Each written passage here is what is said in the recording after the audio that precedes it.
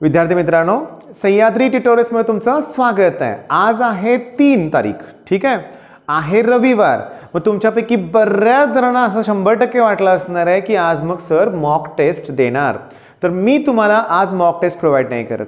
याचं रिझन आहे तुम्हाला सांगतो की मला ना काय करायचं आहे की काल जसं आपण इंटिग्रेशन आपण घेतलं होतं ते मला कंटिन्यू करायचं आहे या आठवड्यात। ओके, पण सगळ्यात महत्त्वाचं आता समजून घेण्याचा मोठा प्रयत्न करा की सगळ्यात महत्त्वाचं माझा फोकस असणार आहे ऑर्गॅनिक केमिस्ट्रीवरती।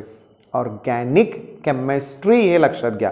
म्हणजे काय बघा, एक तर आपण एक काम करूया की ऑर्गॅनिक केमिस्ट्री तुम्हाला मी सांगतो म्हणजे रिॲक्शनचा पार्ट असतो।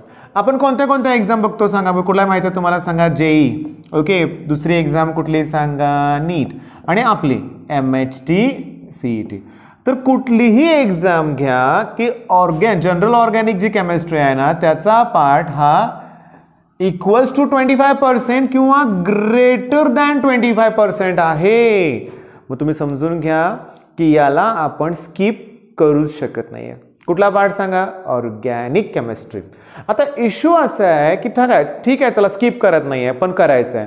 मग मेथड काय करतात बरीचशी मुलं बरं का की आता 11th स्टँडर्डमध्ये काय केलंच नाही आहे आणि 12th स्टँडर्डमध्ये मात्र पाठ करण्याचा प्रयत्न करतात डायरेक्टली रिॲक्शन। चला फ्लिंकेन्स्टन रिॲक्शन अशी आहे, स्वार्ट रिॲक्शन तशी आहे, ठीक आहे, क्लेमेन्सन्स रिडक्शन, हां चला ही क्लेमेन्सन्स रिडक्शन, पण बाळांनो ते होत नाही आहे, नाही यूज होत त्याचा। एक्झाममध्ये मी बघितलं, क्लासमध्ये टेस्ट मी घेतल्यात, नाही मुलांना रिॲक्शन जमत नाही आहेत। लकीली अंदाज पंचगोळ्या मारल्या तर बरोबर आलं, असं होतं आहे। मग हे का होतं आहे तर सांगतो की रिॲक्शनचा पार्ट कुणाला जमणार आहे? ज्याचं बेसिक परफेक्ट असेल तसं। आता कालचं आठवा, इंटिग्रेशनचा व्हिडिओ आपण अपलोड केला होता 12:30 वाजता। जनरली न सांगू का 12:30-1 वाजता व्हिडिओ अपलोड केला की तो फ्लॉप गेला म्हणून समजायचं। तर फ्लॉप म्हणजे काय सांगतो, हे काय पिक्चरचं नाही आहे तरी पण फ्लॉप म्हणजे काय, व्ह्यूज मिळत नाही आहेत। कारण लॉकडाऊनच्या पिरियडमध्ये दुपारच्या काळात एखादा व्हिडिओ अपलोड करायचा म्हणलं की त्या काळात ना दुपारच्या वेळेत तुम्ही जेवला की झोपलेले असतात बरेच जण, तरी देखील कालच्या इंटिग्रेशनच्या व्हिडिओला प्रचंड चांगला रिस्पॉन्स मिळाला। ओके, प्रचंड चांगला म्हणजे मी काय समजतो तुम्हाला क्लिअरली सांगतो।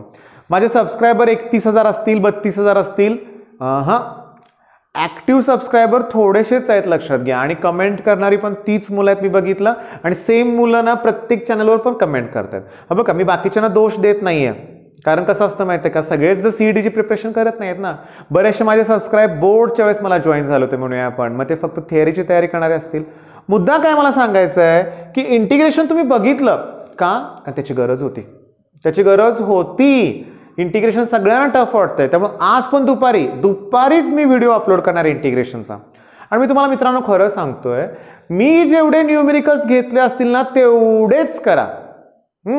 तुम्हाला एक्स्ट्रा करायचं आहे ना, मग तुमचं तुम्ही करा, पुस्तक घ्या कुठलंही त्यातलं सोडत बसा, पण मला ते स्वतःहून तुम्हाला करायला द्यायचं नाही, कारण मला 100% इंटिग्रेशन मला तुमच्याकडून अगोदर तुम्हाला सॉल्व्ह करून द्यायचं हे लक्षात घ्या। म्हणजे इंटिग्रेशन मी घेतलं, मग तसंच मला ऑर्गॅनिक केमिस्ट्री बद्दल पण घ्यायचं आहे। ओके, काय घ्यायचं आहे लक्षात घ्या की आता रिॲक्शन करायचे असतील ना तर मला ना अगोदर पहिल्यांदा तुमच्याकडून अल्किल ग्रुप्स परफेक्ट करून घ्यावे लागतील। मिथाइल, इथिल किंवा इथाइल म्हणा, आयसोप्रोपिल, एन ब्युटिल, सेकंडरी ब्युटिल, टर्शरी ब्युटिल। मग टर्शरी ग्रुप असेल त्याचा IUPAC नॉमेनक्लेचर, म्हणजे तुम्हाला अल्किल ग्रुप्स घेतल्यानंतर मला IUPAC नॉमेनक्लेचर एक्सप्लेन करायचं आहे। विद्यार्थी मित्रांनो, जसा इंटिग्रेशनला सपोर्ट मिळाला होता ना तसा मला सपोर्ट ऑर्गॅनिक केमिस्ट्रीला सुद्धा पाहिजे रिॲक्शनसाठी। का? मला बेसिक घ्यायचं आहे सगळं। ओके, मी असं कुठला टॉपिक लगेच सुरुवात करणार नाही, halogen derivative of alkane, alcohol, phenol, इथर। मी तुम्हाला असं शिकवणार आहे की सगळ्या कुठलीही रिॲक्शन असू दे आपल्याला जमलं पाहिजे। म्हणजे पहिल्यांदा मी काय घेणार सांगा? ग्रुप्सची नावं, नंतर कोण सांगा? IUPAC नॉमेनक्लेचर, आणि ते झाल्यानंतर तुम्हाला मी शिकवणार आहे टाइप्स ऑफ रिॲक्शन्स। ओके, म्हणजे हायड्रोजनेशन म्हणजे काय, कॅटलिस्ट का वापरतात, कुठला वापरतात, हे सगळं तुम्हाला माहिती पाहिजे। म्हणजे आपण टाइप ऑफ रिॲक्शन, रिडक्शन असेल, ठीक आहे, म्हणजेच हायड्रोजनेशन समजून घ्या, किंवा ऑक्सिडेशन असेल, मग तुम्हाला type of reactions me explain करेन। ते झालं, टाइप ऑफ रिॲक्शन पण कळालं तुम्हाला की मग आपल्याला मेकॅनिझम्स थोडेसे बघितले पाहिजेतच। ओके, मेकॅनिझम, आणि मग आपण वळूया नेम रिॲक्शन कडे। मी काय म्हणतोय, लागू दे ना आठवडा, एक आठवडा लागला तरी काय हरकत नाही, हळूहळू हे सगळं कव्हर केलं पाहिजे. मग तुमच्या आता लक्षात आलंय की आपण उद्या काय करणार आहे, इंटिग्रेशनचा व्हिडिओ तर अपलोड करणारच आहे. मी जेवढे प्रॉब्लेम घेतले तेवढेच तुम्हाला करायचे आहेत आणि प्लस ऑर्गॅनिक केमिस्ट्री त्याचा पण एक बेसिक लेक्चर होईल. आता होतंय काय बघा, इंटिग्रेशनचा एक video, magnetic effect of electric current already तयार आहे, ट्रिग्नोमेट्री MHT-CET साठी असणार आहे उद्याचा.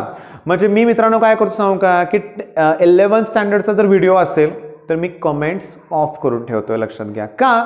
कारण मला तुम्ही तो व्हिडिओ बघावा अशी अपेक्षा नाही आहे. पण उद्याच्या ट्रिग्नोमेट्रीमध्ये CETत आलेले क्वेश्चन्स आहेत, त्यामुळे तुमच्यासाठी असणार आहे 1 2 3 ऑर्गॅनिक केमिस्ट्री झाले किती, 4 स्ट्रॅटेजीज हा बघतायच तुम्ही, 5. अरे बाप रे, एवढा डाटा मिळतो का? जास्त झालं ना थोडंसं, लक्षात घ्या. पण होऊ देत आणि समजून घ्या, मला एकट्यालाच फॉलो करू नका असं बऱ्याच वेळा मी तुम्हाला सांगितलंय.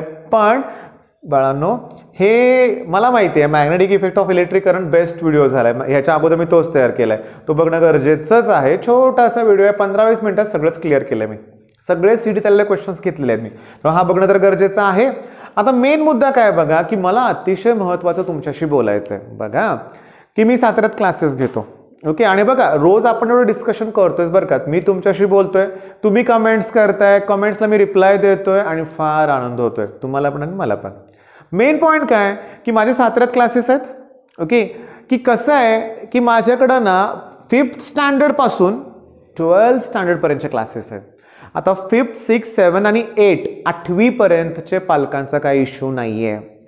पण जी मुलं 9th स्टँडर्डमध्ये गेलेली आहेत आणि जी मुलं 10th स्टँडर्डमध्ये गेलेली आहेत ना, त्यांचे पालक कंटिन्युअसली मला फोन करून विचारतात, सर केव्हा सुरू करणार आहे तुम्ही, बाकीचे क्लासेस सुरू झाले.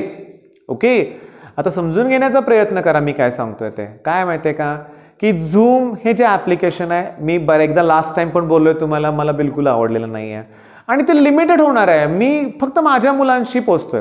आता झालंय काय बघा, तुम्हाला खरं सांगू का, की यूट्यूब चॅनल सुरू केल्यापासून इतकी प्रसिद्धी मिळाली मला, तुमच्यामुळेच म्हणूया आपण, ठीक आहे. पूर्ण महाराष्ट्रात, अगदी तुम्हाला सांगू का, गोंदिया, नागपूर इथून फोन येतात. काल मी त्या मुलांशी बोललोय, लक्षात घ्या. त्याच्यानंतर तुम्हाला खरं सांगू का, की पुण्या मुंबईवरून तर येतातच, लक्षात घ्या. नाशिकवरून फोन येतात, कराडवरून, विट्यावरून, सगळीकडून, आणि तो आनंद वेगळाच आहे. आणि मी जर आता मला सांगा 9th 10th स्टँडर्डसाठी, आता लक्ष द्या, हे तुमचे 1 2 3 4 5 व्हिडिओ तयार करून मग मी 9th स्टँडर्डसाठी आणि 10th स्टँडर्डसाठी सुद्धा व्हिडिओ उद्या अपलोड करणार आहे आणि याच चॅनलवर, आणि त्याच्या खाली कमेंट्स ऑन असणार आहेत. पण थंबनेलवरती क्लिअरली मेन्शन केलं असणार आहे 9th स्टँडर्ड 10th स्टँडर्ड. मग प्लीज तिकडे जाऊन तुम्ही कमेंट्स करू नका. आता बघा, हे एवढं डिटेलमध्ये आता मी घेतोय, 7 दिवस लावणार इथं म्हणतोय. मग बरेच जण कमेंट करणार, सर आता कसा काय पोर्शन तुमचा क्लिअर होणार. तर मी काय म्हणतो, चला 2 दिवसात कव्हर करतो. चालेल का तुम्हाला सांगा बघू. तुम्हाला चालेल पण मला नाही चालणार, लक्षात घ्या. अरे कसं, आतापर्यंत 2 वर्ष घालवली आपण आणि अजून आपण काय म्हणतोय की सर रिॲक्शन जमत नाही. मग 2 वर्षात जे जमलं नाही ते 2 दिवसात पाहिजे का तुम्हाला? नाही.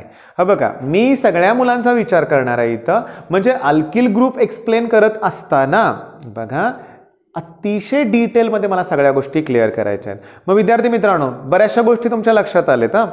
9th स्टँडर्ड 10th स्टँडर्डचा व्हिडिओ आला, त्याला इग्नोर करा.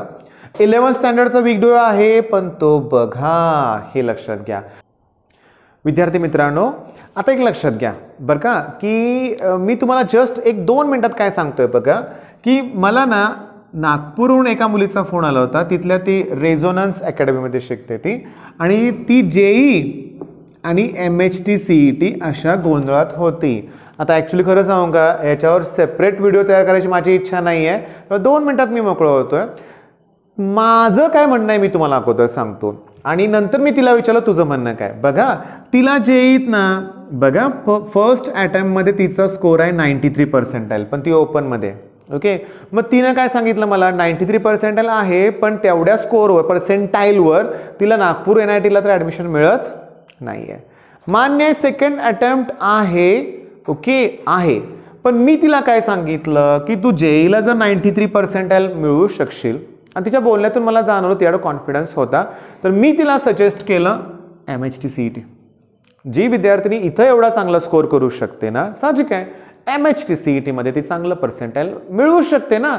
आणि मग VJTI आहे, COEP आहे, PICT आहे, PCCOA आहे, अजून कुठेतरी कॉलेज राहते चुकून. हां, सरदार पटेल एका मुलानं गेल्या वेळेस कमेंटमध्ये मला सांगितलेलं, अरे बेस्ट कॉलेजेस आहेत हे, कोणतेही कॉलेज तुम्हाला मिळू शकतंय. तर मी तिला सजेस्ट काय केलं, MHT-CET. मी तुम्हाला सांगू का, मी सगळ्यांनाच MHT-CET सजेस्ट करतो. इव्हन आमच्या साताऱ्यात बेस्ट क्लास आहेत ते सुद्धा MHT-CET सजेस्ट करतात. पण अकॅडमी तिला विचारलं, मग ठीक आहे काय इश्यू आहे, मग ती म्हणली जेव्हा मी अकॅडमीतल्या एखाद्या शिक्षकाला विचारते तेव्हा ते ओरडतात, हे सीईटीला आम्ही इग्नोर करतोय, आम्ही फक्त मेन्स आणि ॲडव्हान्स घेणार आहे, तुझ्याकडून आम्हाला खूप अपेक्षा आहे, तू असला कसला विचार करते. मग ती म्हणते हां बरं ठीक आहे सर जेई, पण तिला करायचं आहे MHT-CET. शेवटी तिनं कबूल केलं. मग मी तिला काय म्हणलं, तुला जे वाटते तू कर ना. बघा CET आणि जेईमध्ये फरक टाईम मॅनेजमेंटचाच आहे. जो जेईची प्रिपरेशन करतो त्याला CETत फक्त टाईम मॅनेजमेंट जमलं पाहिजे, बाकी सगळं त्याला जमणारच आहे. बरं, आता मला तुम्हाला शेवटच्या मिनिटात रिक्वेस्ट करायची आहे, काय ते बघा. 9th स्टँडर्ड 10th स्टँडर्डचे लेक्चर्स जे मी सुरू करणार आहे, हे जे माझं चॅनल आहे, आपलं चॅनल म्हणतो मी, लक्षात घ्या, हे तुम्ही या मुलांबरोबर शेअर करा. मी तुम्हाला गॅरंटी देऊन सांगतो की सगळ्यांना माझे व्हिडिओ आवडतील, तेवढा कॉन्फिडन्स आहे माझ्याकडं खूप. आणि तुम्हाला खरं सांगू का, माझ्या क्लासमधले जेव्हा 5वी 6वीच्या मुलांना शिकवतो ना मी, इतके खुश असतात ना ते, कारण मला माहिती आहे त्यांना शिकवण्याची मेथडच वेगळी असते, त्यांना कसं एनकरेज करावं लागतं. या मुलांना पण मी तसंच शिकवतो, म्हणजे तुम्हाला शिकवण्याची मेथड वेगळी आहे. त्यामुळे मी तुम्हाला रिक्वेस्ट काय करतोय की चॅनल जास्तीत जास्त या मुलांवर शेअर करा. इवन 11th स्टँडर्ड किंवा जी मुलं आता 12th स्टँडर्डमध्ये जात आहेत त्यांच्याबरोबर पण चॅनल शेअर करा. मी तुम्हाला सांगतो, ज्यांच्यावर तुम्ही शेअर कराल ना ते नक्कीच तुमचे आभार मानतील, कारण मी त्या लेवलनं कष्ट घेतोय. मगाशी तुमच्या लक्षात आलं असेल, उद्या मला 6-7 व्हिडिओ अपलोड करायचे. ओके, एक झाला की दुसरा, आणि इथं 2-3 मुलं आहेत त्यांचा क्लास पण घ्यायचा आहे. मग मी स्ट्रॅटेजी काय माहिती आहे का माझी, की एकदा त्यांना थोडंसं शिकवतो मी, लगेच व्हिडिओ अपलोड करायला येतोय. ते झालं की तो माझा मुलगा एडिट करणार, तोपर्यंत मी तिकडे जाऊन पुन्हा त्यांना शिकवणार, म्हणजे दिवसभर माझी धावपळ सुरूच आहे. मग आता विद्यार्थी मित्रांनो, तुमच्याकडून पण अपेक्षा आहे अभ्यासाची, रिझल्ट चांगला लागलाच पाहिजे, आणि मला एक मोठा सेमिनार घ्यायचा आहे, इथं लक्षात घ्या. मग जास्तीत जास्त सबस्क्रायबर मला इथं इन्व्हाइट करायचे आहेत, लक्षात घ्या. कधी, कोरोनाचं हे प्रकोप झाल्यानंतर, आणि ते थांबणारच आहे 2-3 महिन्यात, लक्षात घ्या. 2-3 वर्षात नाही, 2-3 महिन्यातच, आणि सगळं परत व्यवस्थित सुरू होतंय. आणि तुम्ही इथं याल मला भेटायला, मी तुमची आतुरतेनं वाट बघतोय. असंच मी चित्र रंगवतोय, लक्षात घ्या. असंच माझ्या मेडिटेशनमध्ये आहे, आणि लवकरच हे स्वप्न सत्यात उतरवेल, लक्षात घ्या. मग चला, बेस्ट ऑफ लक, धन्यवाद.